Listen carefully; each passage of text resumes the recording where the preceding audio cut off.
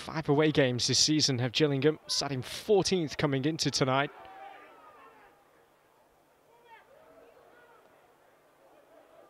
Played over the top.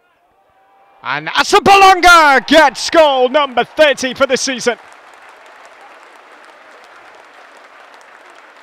And didn't he make sure of it as it fell to him.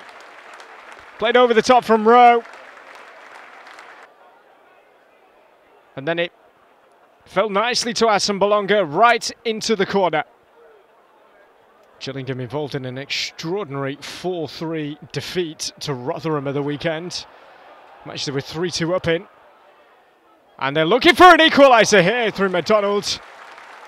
Tipped over the top by Olinik. This would have been a fabulous goal had it gone in. Rowe. It's open up for him. Rowe! Oh! What a goal! There is the important second strike to just put a little bit of daylight between Peterborough and Gillingham now. And Tommy Rowe, leading by example, the captain, with a cracker. Asabalonga. Is he taken down there? Penalty.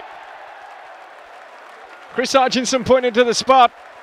Took his time, the referee, in making the decision. Asabalonga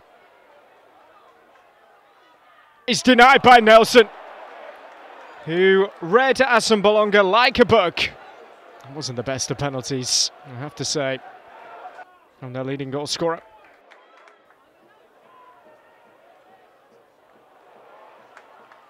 Jose Asabalonga.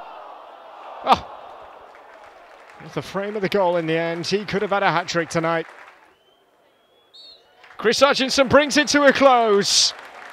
Firm grip on the playoff spots. Peterborough now hold 2-0 winners over Gillingham this evening.